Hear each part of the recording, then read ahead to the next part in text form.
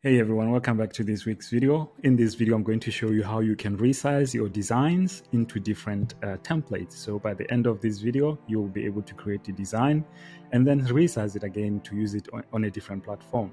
If you are new here, my name is Steve from stevenjonesy.com. I create videos a week so that you can learn something new each week, and hopefully you'll be able to go and use that new information for yourself, for your small business, and even to help those around you. Let's get into this, but before we do that, I'll ask you to subscribe to my channel, hit that notification bell so that you can get notified every time I post a new video. I really appreciate your support, guys. Okay, let's get into this. As you can see, I'm on homepage of canva.com. So I am gonna find a design that I created so that we can work on that as an example. So we'll go on to the design that I've made. This is the design that I was working on the other day. So I'll use this as an example. And so just before you continue, this tutorial, you can only do this if you've got Canva for Pro.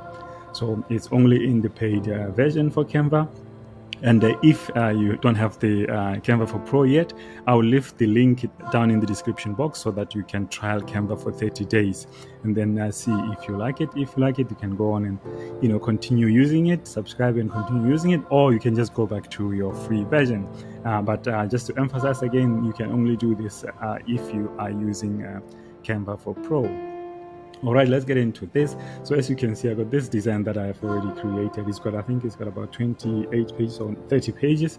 So I'm not going to use all of them. So I'm just going to create a copy of this and then remove some of the pages so I can show you just with less pages. So let's do that now. So after you've created a design and then you want to resize it, the thing that you go to first, because you want to keep the original file, your original document. So what you will do, you can come into file here and then make a copy. We'll click onto that to make a copy, and then Canva will create a copy of your original document so that you do not mess up that one in case it's the main one. So what we'll do, I've created a copy there, and then what I will do, usually I decide just to straight away come out of the original document, so I'll delete that. So it's already saved, so I don't want it on the page in case something happens to it. So now we've got the copy here. The first thing to do is to relabel it, so but it's already saying it's a copy, so that's fine. We can use that. That's another document. You don't need to worry about that. So we've got this copy now. We want to make this into Instagram or Facebook, whatever you like. So it's up to you, even in the stories. But before we do that, we can delete some of the pages that we have here. So I will delete some pages here. I'll do this quickly, then I'll join you again. Okay, I'm back now. I've got 5 pages that I've left. So we'll use that as an example. So what you're going to do now, you've got your design, you've got the name of the design. So what you're going to do now is to come up with the top bar here, the top information bar here. You say it says home and then file and resize. So this is the button that you will find if you are using Canva Pro. You will not find this section if you are using Canva for free. So what you do, you go into that and then click on that, and then you can, if you've got a design that you want and you know the custom dimensions, you can put them here as well, whether it's in inches, millimeters, or pixels. So you can do that. But otherwise, Canva will give you some of the suggestions there that you can even select from the menu there. So I will use Instagram, and then I'll say Facebook as well, and then I'll do the Insta stories as well there. So I'll select those 3, and then we'll see. So as you can see here, it's saying copy and resize 3. So what Canva is going to do is going to do the magic and resize all of them into this, and then open 3 tabs for different templates. So let's do that now. Click on that. Then if you look at the top of the my tabs there, now I've got 3 extra tabs there. So this is the original one that says copy of the full inspiration. Then if you come here and you see it says, this one. If you come here, you see this one, it says copy of full inspiration, but it also has Insta story on it. And this one has got a Facebook post, and then this one is the Instagram post. So one thing that you notice, as you can see, this is the original, the copy that we started with. And then if we go to the Insta story, you can see this is the template for the Insta story, but as you can see, your design is kind of squished into the middle there. So, but it saves you time to actually start designing a new design from a first template. What you do now, you just need to resize and position your elements the way you want them to be. So you can just put them where you want. That saves you more time. You can even move that up there, and then you know, just make sure you position that, and then we can go to the actual photo there. And let's see. Yeah, especially for the Insta story, you need to make sure you do it a little bit more than let's say Facebook. But you can even do your YouTube. You can do your YouTube thumbnails as well. So that's it. So that's what you will do. And if you go to the next one, you'll see it's kind of the same as well. So you just need to juggle and just make sure you position them in the right place. So that's the Insta story. So if we go to now we go to the Facebook post, you'll find that Facebook post is pretty much almost correct. You just need to do just juggle just a little bit, as you can see. Yeah, I'm happy with the way it is.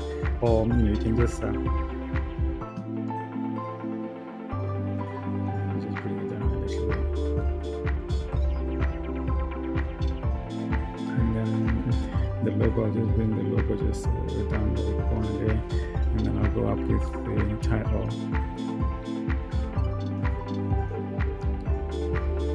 Yeah, I'm actually happy with this.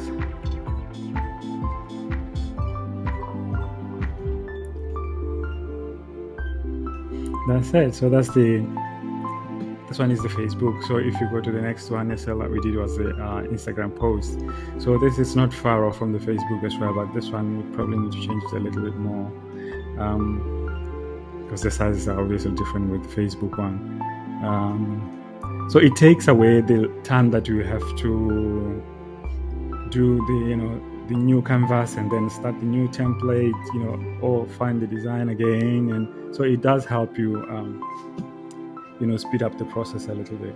But like I said, this is available in Canva Pro. So if you don't have Canva Pro, you can't do this. So that's why I'll leave the link in the description box so that you can try Canva Pro for 30 days and then find out if you like it or not. If you don't, that's cool. And then if you wanna explore more of what Canva has to offer, then I think the Canva Pro will really help you. So as you can see, guys, these are the designs that we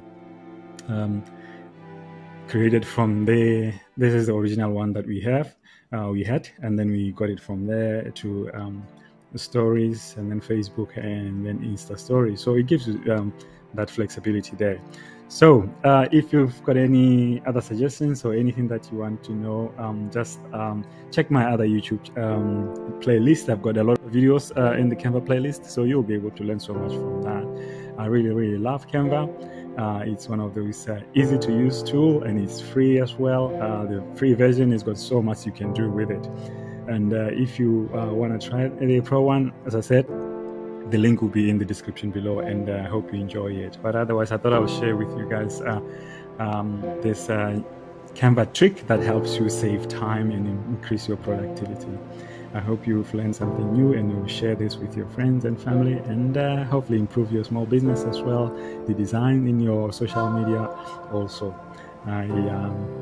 It is my hope that every time you watch these videos, you come out with something that you can do yourself.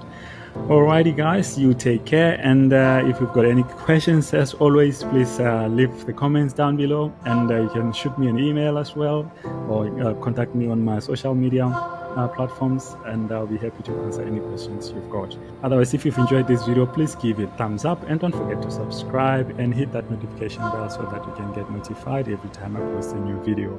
I really appreciate your help, guys, and hope to see you in the next one. In the meantime, you can watch these videos coming that I really hope you learn from them as well. They've been really popular, so just watch them as well and learn something new. You take care, guys. Thanks. Bye.